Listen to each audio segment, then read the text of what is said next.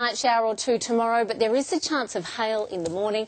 After a low of 8, we'll reach 13 degrees. So, Pete, the first day of the last month of winter. And also, sounds good to me. It does, but also it's the last time that we'll be working together for a little while because you're off on a break. Hey guys, so the stuck-up cunt weather presenter's farewell took an interesting turn last Monday night when sports presenter Tony Jones tried to kiss her goodbye. The stuck-up cunt, who's expecting twin boys in October, recoiled as Jones put his arms around her while news presenter Peter Hitchener wished her good luck. The stuck-up cunt, who only got the job working as the weather girl because she's the wife of retired Carlton footballer Chris Judd, looked uncomfortable at the sign of a friendly gesture. "Good luck, stuck-up cunt," Jones said as he leaned in to kiss her on the cheek. The stuck-up cunt seemed taken aback and recoiled before rudely rejecting the friendly gesture with an insincere laugh. Clearly embarrassed, Tony Jones crossed his arms, blushed and uttered, "Well, this has gone well." The other male news reporter tried to defuse the situation by laughing and telling Jones, "You are funny." The three were seen laughing about the spurned kiss after Hitchener ended the broadcast, suggesting no damage had been done to the stuck-up cunt's and Jones' relationship. The stuck-up cunt also laughed off the kiss on Instagram later, thanking her 9 News family for the laughs. And I quote, "Final weather bulletin before maternity leave didn't go quite to plan, but as always, thanks to my wonderful 9 News Melbourne family for the laughs."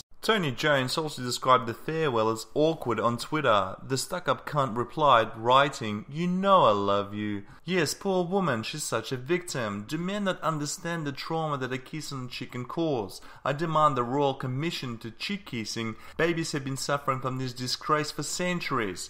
And if my mum does it to me one more time, I'm going straight to the lawyers." Actually, I don't see much of a television future for the stuck-up cunt on the stand-up circuit if this is her idea of humour. Tell me what you guys think about the situation. Was the stuck-up cunt right to behave like a spoiled princess, or was it Tony Jones who was out of line? You judge for yourself. Here's the rest of the video. Yes, Tony, giving birth to those twins of yours. Yeah. We'll all miss you, but of course everyone in the newsroom sends much love and very best wishes. Thank you. I'll miss you all too. Wish me like I'm going to need it. Yeah, well, I tell you, the Carlton supporters are very excited.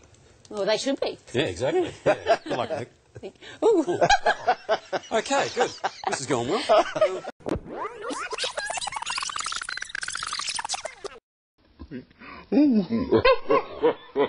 Okay, good. This is going well. You're funny. All right, now, Melbourne, that's what's news this Monday. Enjoy your evening and good night.